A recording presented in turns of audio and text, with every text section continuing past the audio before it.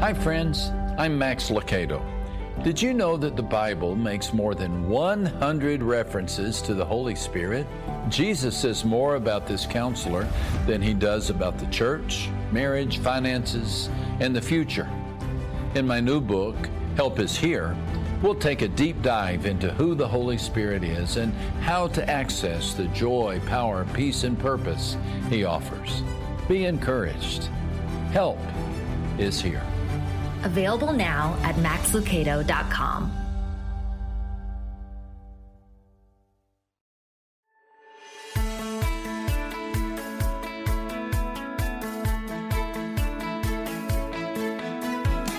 Hi everybody, Max Lucado here from my home to yours.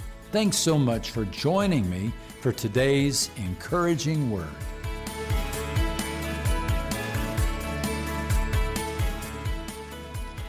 May the Lord's richest blessings be with you. May you be reminded that your Heavenly Father loves you.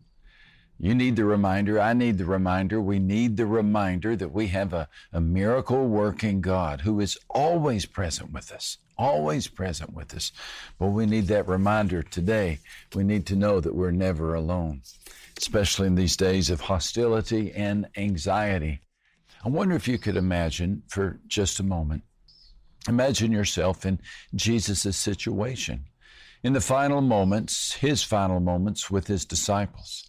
Imagine that it's your final hour with those you love, your final hour with the son about to be sent overseas, your last moments with your dying friend, or one final visit with your parent. What do you do? What do you say? How do you respond in such a situation? Well, my Bible is open to the Gospel of John, and we find an answer in John 17 of how Jesus spent his final moments with his followers. He chose to pray for them, and he chose to pray for us. I pray for these men, but I'm also praying for all people who will believe in me because of the teaching of these men. Father, Jesus said, I pray that all people who believe in me can be one. And I pray that these people can also be one in us, so that the world will know that you sent me. John chapter 17, verses 20 and 21.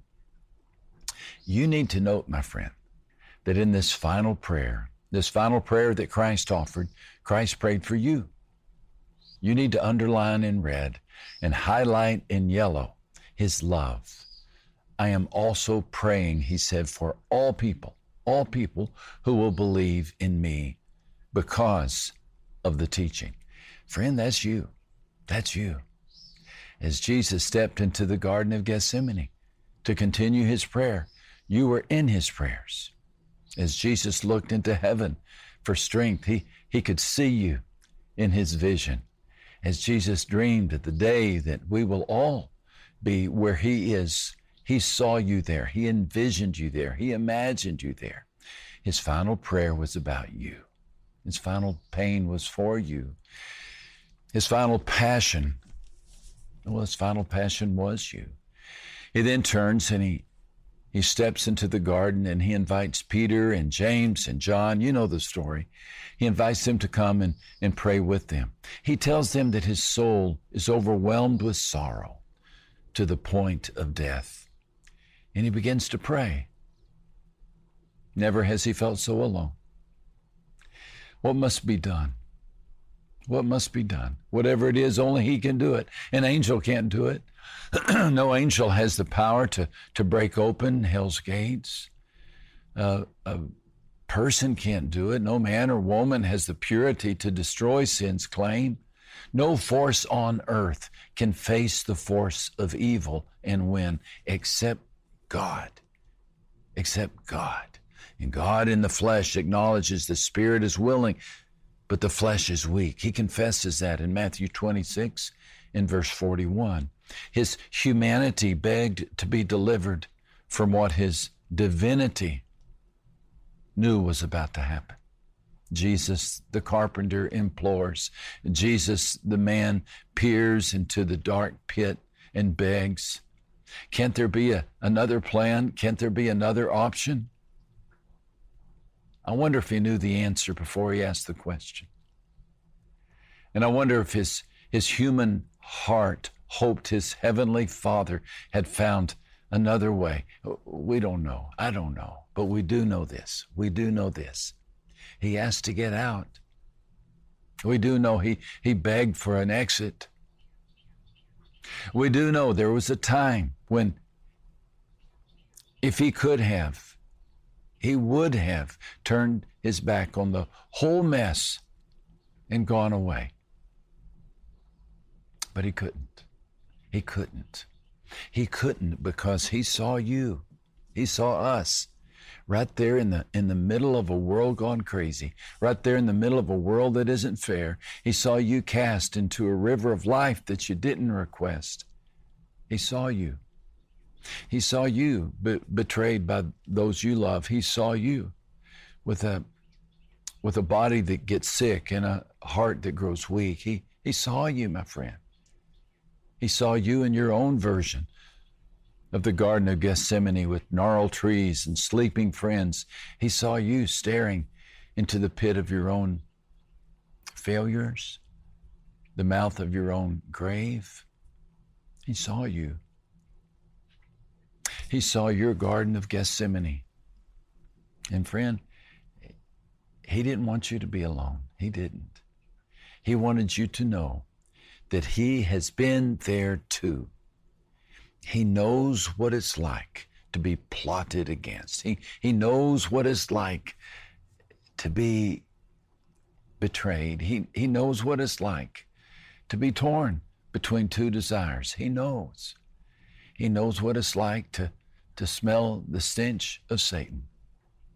And perhaps most of all, he knows what it's like to beg God to change his mind and to hear God say so gently but firmly, no.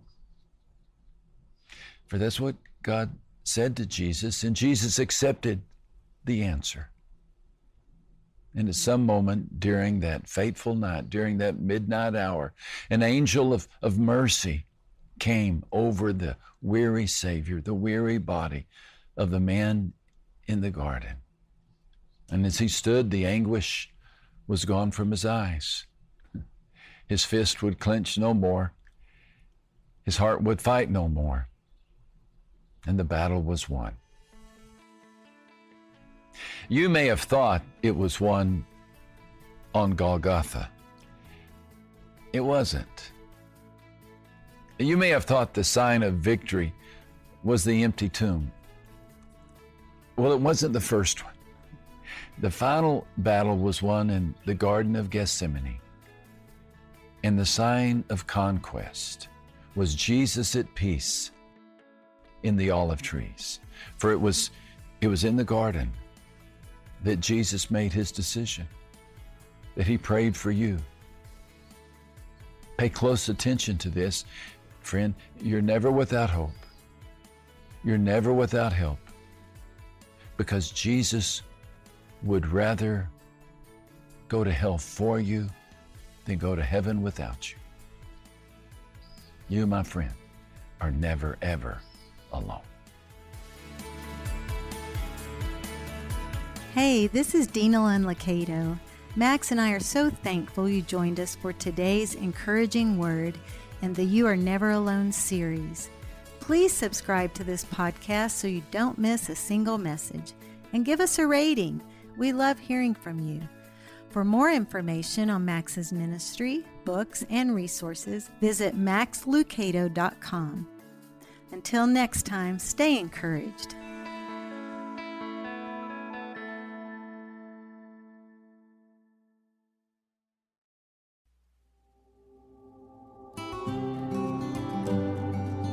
Hello, friends. Susan here with Team Lucado. We're excited to announce a fresh take on Max's best-selling 365-day devotional, Grace for the Moment Note-Taking Edition. Each page of this beautiful leather-soft edition has plenty of room to pen your own prayers and insights. You can order your copy of Grace for the Moment Note-Taking Edition now at maxlucado.com.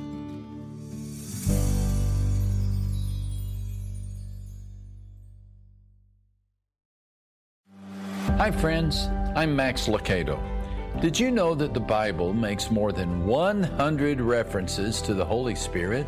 Jesus says more about this counselor than he does about the church, marriage, finances, and the future. In my new book, Help Is Here, we'll take a deep dive into who the Holy Spirit is and how to access the joy, power, peace, and purpose he offers. Be encouraged. Help is here. Available now at maxlucado.com.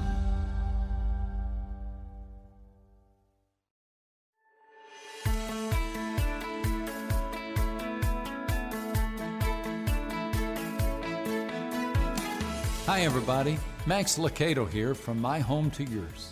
Thanks so much for joining me for today's encouraging word.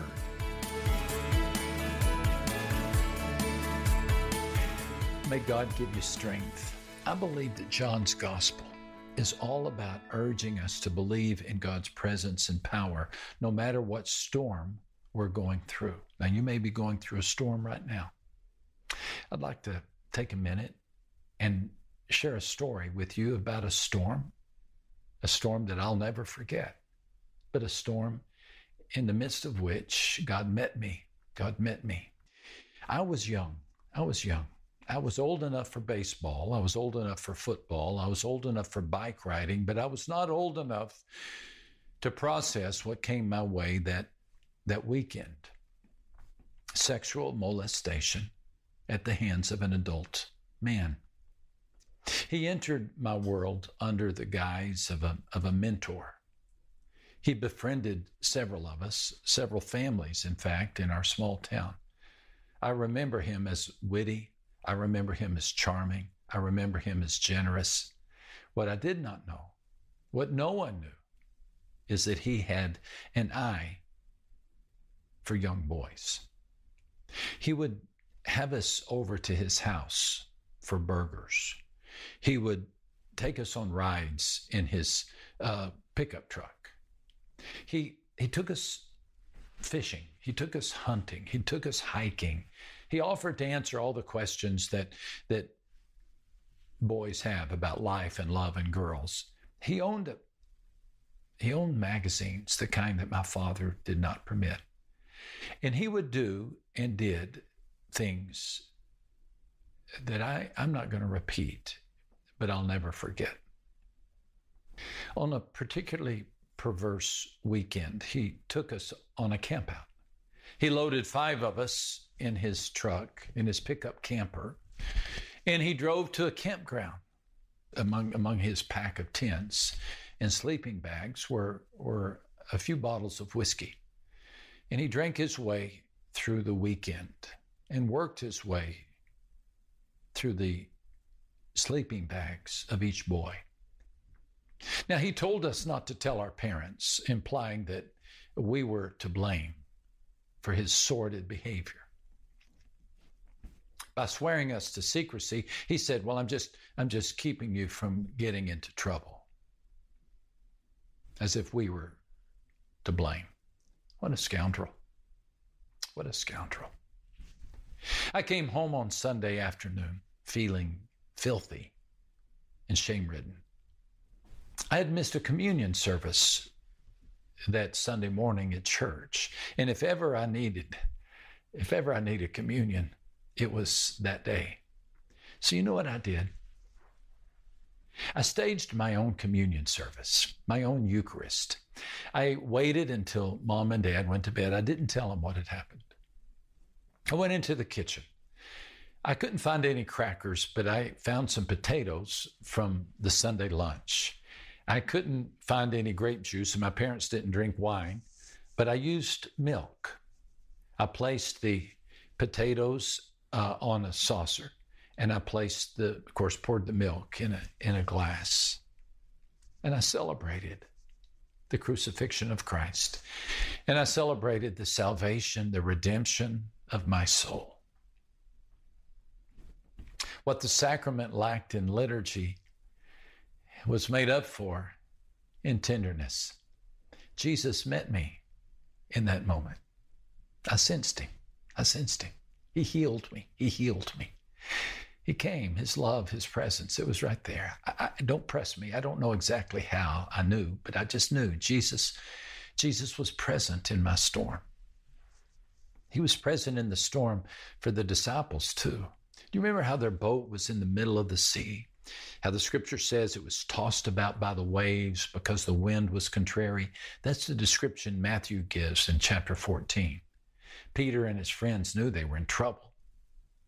Winds whipped the sails of the boat, leaving the disciples in the middle of the sea, tossed about by the waves. That's an accurate description for many people today. Maybe your life.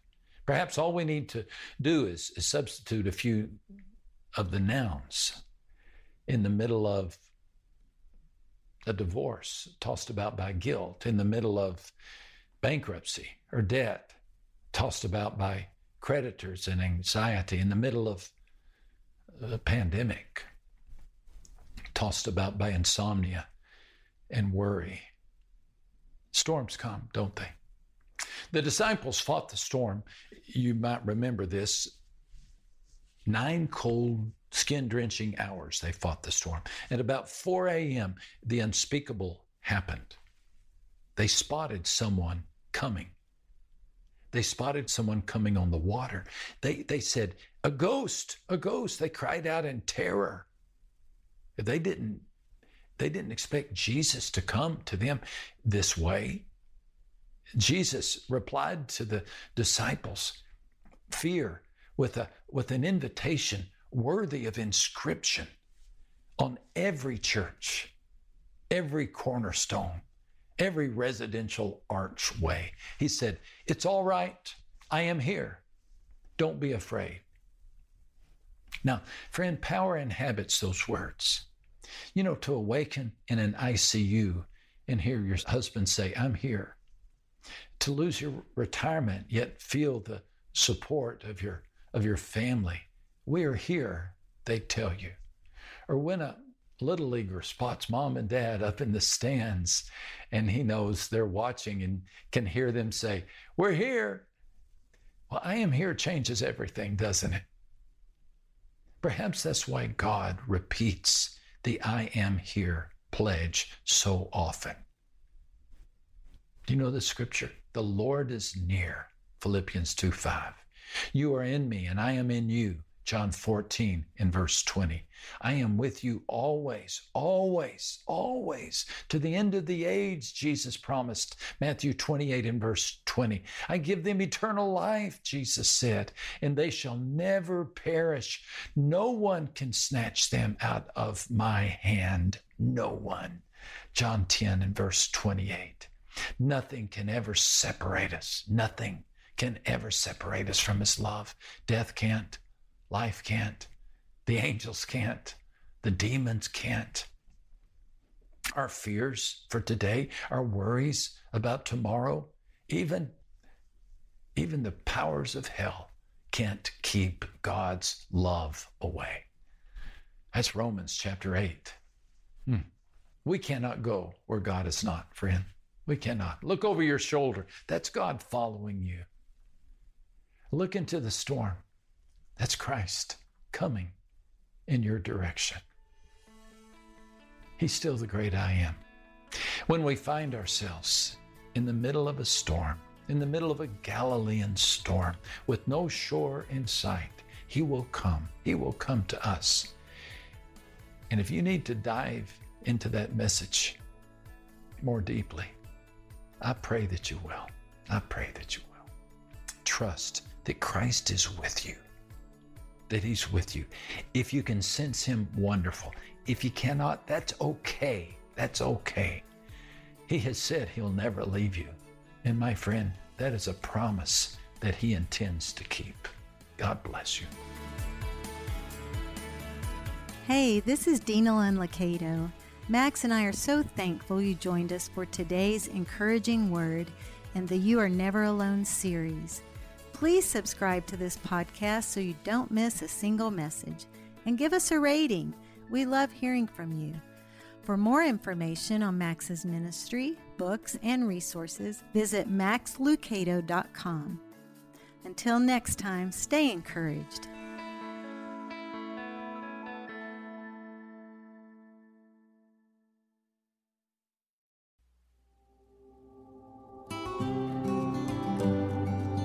Hello, friends. Susan here with Team Lucado. We're excited to announce a fresh take on Max's best-selling 365-day devotional, Grace for the Moment Note-Taking Edition. Each page of this beautiful leather-soft edition has plenty of room to pen your own prayers and insights. You can order your copy of Grace for the Moment Note-Taking Edition now at maxlucado.com.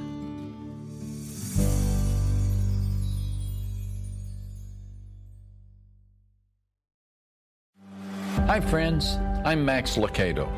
Did you know that the Bible makes more than 100 references to the Holy Spirit?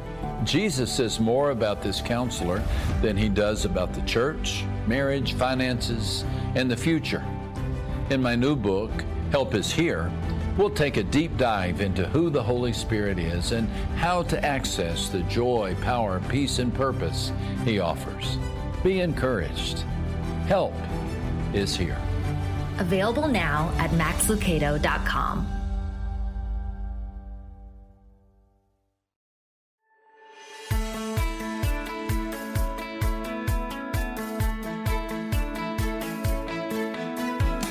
Hi, everybody. Max Lucado here from my home to yours.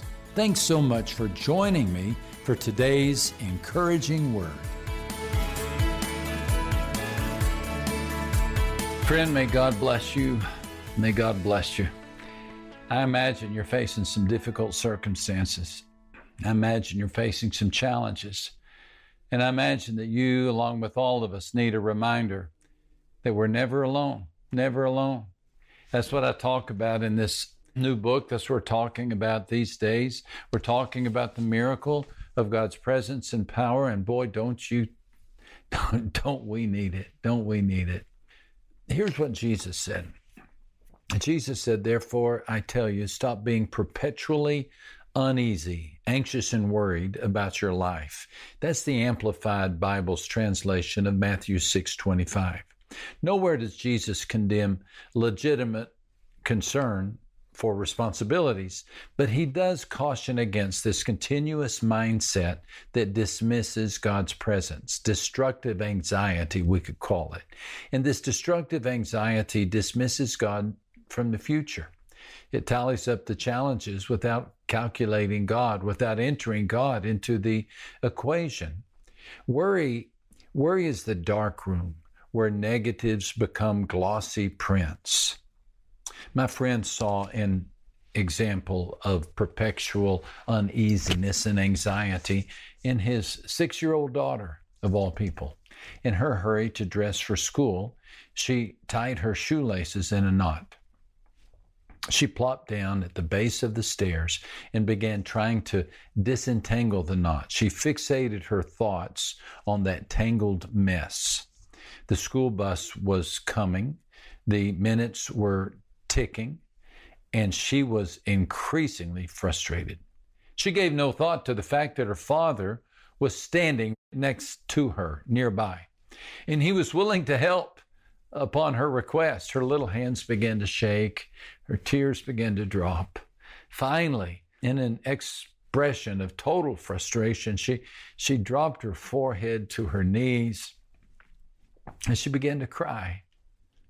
Now, that's really a child-sized portrait of destructive anxiety. It's a knot fixation to the point of anger and exasperation, oblivious to the presence of our Father, our Heavenly Father, who stands right next to us.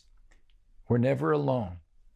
My friend finally took it upon himself to come to his daughter's aid, and our Heavenly Father comes to ours. Now, I wonder, why didn't she ask for his help? Why didn't she ask for his help to start with? We could ask the same question of the disciples They were just one request away from some help that they sorely needed. The hungry crowd appeared at an inopportune time. Jesus' heart was heavied by the news of the death of the murder of John the Baptist. So he took the disciples on a getaway, on a retreat. He said, "Come aside by yourselves to a deserted place and rest." They intended to get away, but droves of people, maybe 15 or even 20,000 people followed them. A multitude of people who wanted help. And they were really a multitude of sickness. And they didn't bring anything but their needs. And Jesus treated them. He treated the people. He treated them with healing. He treated them with kindness. Now the disciples, they didn't share his compassion. The scripture says that evening the disciples came to him and they said, "This is a remote place. And it's already getting late. Send the crowds away so they can go to the villages and buy food for themselves." That's Matthew's gospel there. Boy, the disciples sound a bit testy, don't you think?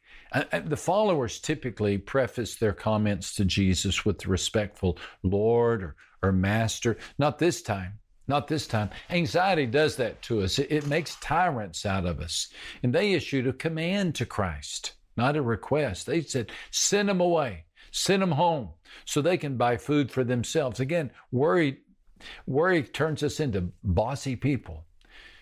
Just like the disciples are saying, you think we can feed all these people by ourselves? We don't have resources for such a mob.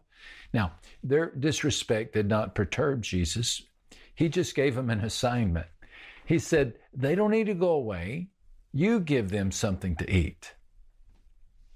That's in verse 16. I'm imagining a few shoulder shrugs, maybe some rolled eyes, maybe the disciples huddling and grumbling, finally tallying up their supplies. Peter likely led the discussion with a bark. All right, let's count and see what we got. We got some bread. We got some fish. All right, 1, 2, 3, 4, 5. I got 5 loaves. Andrew, you count and check and see if I counted right. And so Andrew does. 1, 2, 3, 4, 5. Okay, 5 loaves. Peter set aside the bread and inquired about the fish. Same routine, lower number. Fish, let me see. Well, there's 1, there's 2, there's 3. Oh, change that. I miscounted. I counted 1 fish twice. Looks like the grand total of fish is 2, just 2. The aggregate was declared. In the scripture, they say to Jesus, we have only 5 loaves and 2 fish. That descriptor only stands out in verse 17, as if to say, our resources are hopelessly puny. There's nothing left. There's nothing left but this wimpy lunch. The fuel needle was on empty. The clock was on the last hour. The knot could not be disentangled.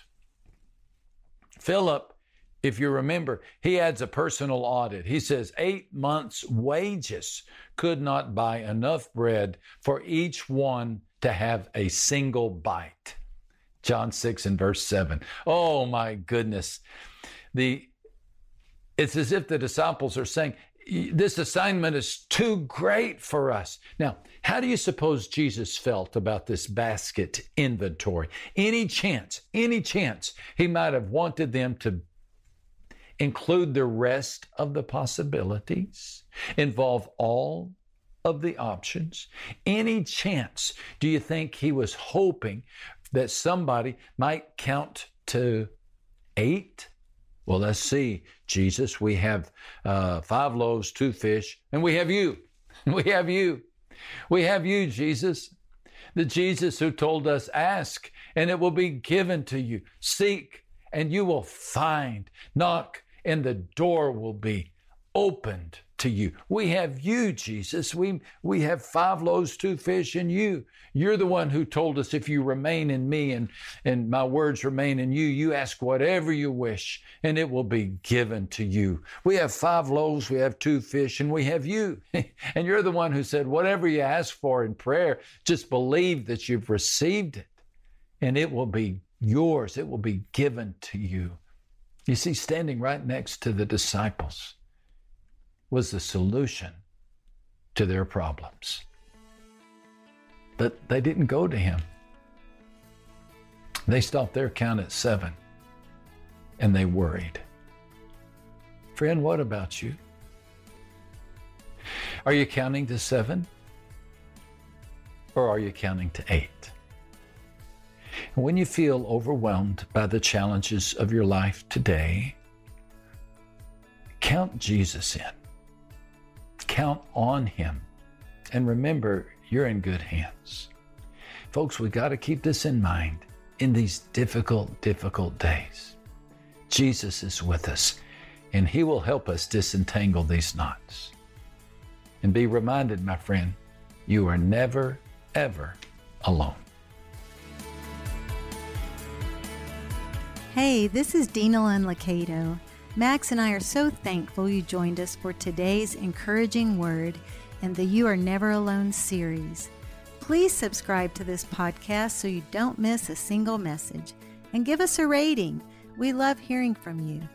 For more information on Max's ministry, books, and resources, visit maxlucado.com. Until next time, stay encouraged.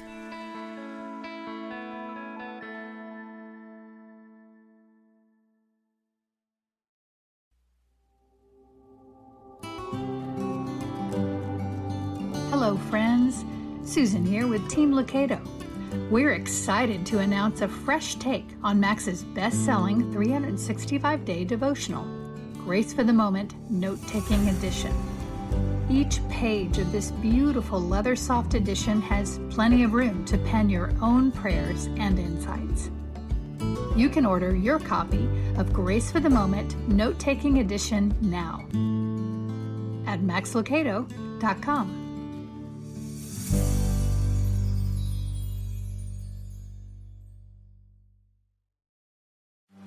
Hi friends, I'm Max Lucado.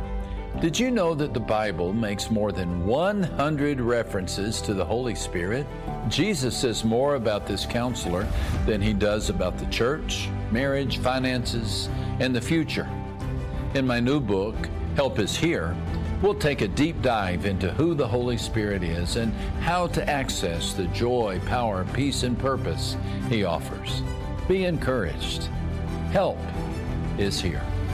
Available now at maxlucado.com.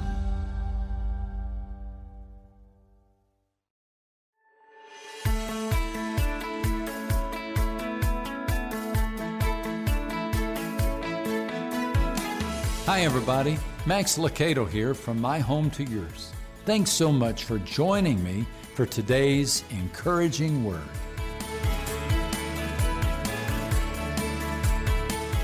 How is your 2020 going? Isn't it interesting that this year of great confusion and distortion and challenge is marked by the numbers 2020, that phrase we use to describe perfect vision? Doesn't seem like many of us are seeing our way clear. And yet our Heavenly Father will help us. In fact, there's a story in the Bible of Jesus helping someone who could not see at all, and granting them the ability to see. And what God did for that person physically, he will do for all of us spiritually, and many of us physically. Oh, the great miracle of the gift of sight. John chapter 9, my Bible is open to John chapter 9. By the way, I tell this story in my new book, You Are Never Alone. As Jesus passed by, he saw a man blind from birth. John chapter 9 and verse 1. This man has never seen a sunrise. Can't tell purple from pink. The disciples fault the family tree. Their question is, Rabbi, who sinned, this man or his parents, that he would be born blind? Neither is the response of Jesus. Neither. He goes on to say that the reason the man was born blind, born sightless, was so that the works of God might be displayed in him. Well, the cure proves to be as curious and surprising as the cause. Jesus spat on the ground, and he made clay of the spittle, and he applied the clay to the man's eyes. And it's in verse 6. You know, the world abounds with paintings of Jesus. Jesus in the arms of Mary, Jesus in the Garden of Gethsemane, Jesus in the upper room, Jesus in the darkened tomb, Jesus touching, Jesus weeping, Jesus laughing, Jesus teaching. But I don't think I've ever seen a painting of Jesus spitting. Have you? Christ smacking his lips a time or two, gathering a mouthful of saliva, working up a blob of drool and letting it go down in the dirt. And then he squats and he stirs up a puddle of, I don't know, what do we call this? Holy putty? Spit therapy? Saliva solution? Whatever the name, he places a fingerful in his palm, and then as calmly as a painter spackles a hole in the wall, Jesus streaks mud miracle on the blind man's eyes. And he says this, now go and wash in the pool of Siloam, verse 7. Well, the beggar does. He feels his way to the pool. He splashes water on his mud-streaked face, and he rubs away the clay. And the result is it's his own personal version of the first chapter of Genesis. Light where there was darkness. His virgin eyes focus, fuzzy figures become human beings. And the man came back seeing. He came back seeing. Oh, the guy had to be thrilled. Later on in the story, toward the end of the story, in fact, he says, one thing I know, I was blind, but now I see. Christians talk like this. We too reflect upon the joy of sudden sight. We love to sing the words to the old hymn, Amazing Grace. Do you recall? Amazing grace, how sweet the sound that saved a wretch like me. What's next? I once was lost, but now I'm found. I was blind, but now I see. Blind to the purpose of life, blind to the promise of eternal life, blind to the provider of life. But now our sight is restored. We relate to the words of the was blind beggar. In fact, his story is our story. Perhaps that's why John was in no hurry to tell it. This miracle takes him forever to describe. Up until now, he's been the chief of conciseness. He used only 12 verses to describe how water became wine, the healing at the pool of Bethesda. That only required 15 verses with 14 scriptures. The crowd was fed, and with only 6, the Savior walked on water. But when John placed pen to papyrus to describe the story of the blind man given sight, the apostle took his time. He dedicated a whopping 41 verses to depicting how Jesus found, cured, and matured the man. Now, why? Why the emphasis? Well, among the explanations must be this one. What Jesus did physically for the blind beggar, he desires to do spiritually for all people. He desires to restore our sight. You see, from heaven's viewpoint, our earth is populated by sightless people, blinded by ambition, blinded by pride, blinded by success. The scripture says, seeing, they do not see. Matthew 13:13. They do not see. They do not see the meaning of life. They do not see the love of God. Folks, how else do we explain the confusion and the chaos of this world? How else?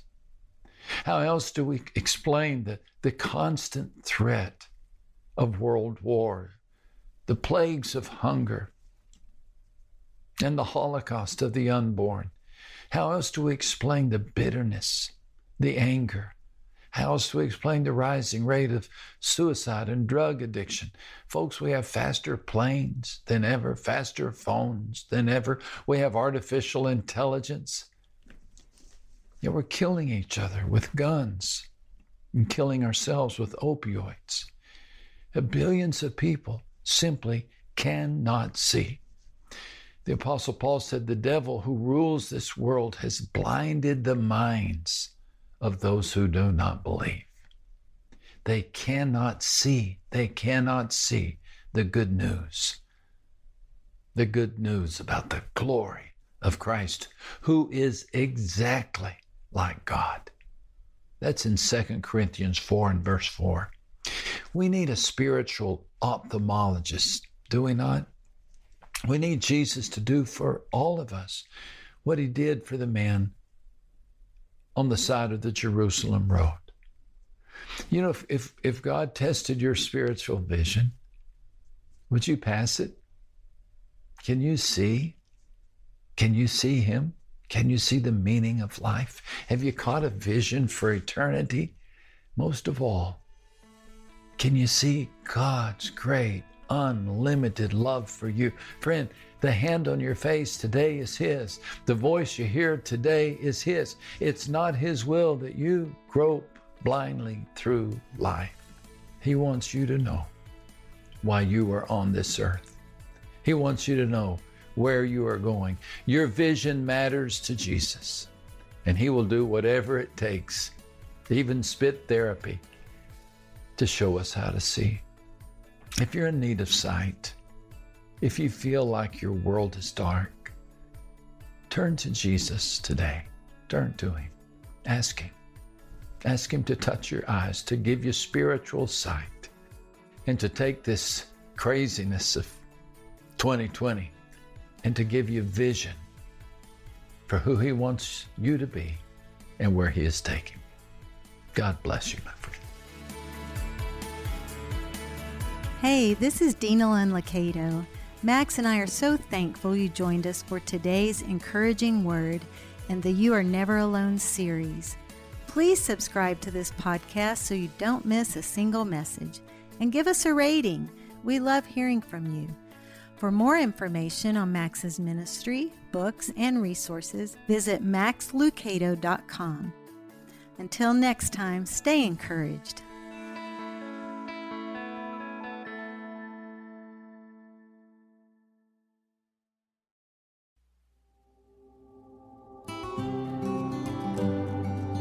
Hello, friends. Susan here with Team Lucado. We're excited to announce a fresh take on Max's best-selling 365-day devotional, Grace for the Moment Note-Taking Edition. Each page of this beautiful leather-soft edition has plenty of room to pen your own prayers and insights. You can order your copy of Grace for the Moment Note-Taking Edition now at maxlucado.com.